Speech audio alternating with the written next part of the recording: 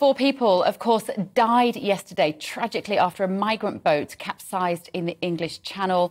It is being described as the worst tragedy in the Strait for over a year. It definitely is that. Let's go to our home and security editor, Mark White, for an update from Dover.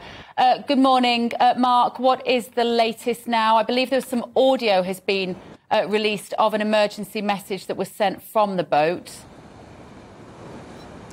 Well, we know that the boat did indeed call up the rescue services at Coast Guard HQ to tell them about the unfolding tragedy that they were having to deal with and to call for rescue help to arrive on scene about 8 miles off the Kent coast. That did of course happen with both Border Force, the lifeboats, the Royal Navy, French counterparts all descending on the scene, but not before 31 of those who were on board managed to get on board a local scallop fishing boat which was in the area, luckily, and was able to pull the majority of those that were in the water onto that boat, or the consequences that we're talking about today could have been far worse. The rest were picked up by the rescue services, and we know, of course, that 4 people lost their lives. We understand that at least another 4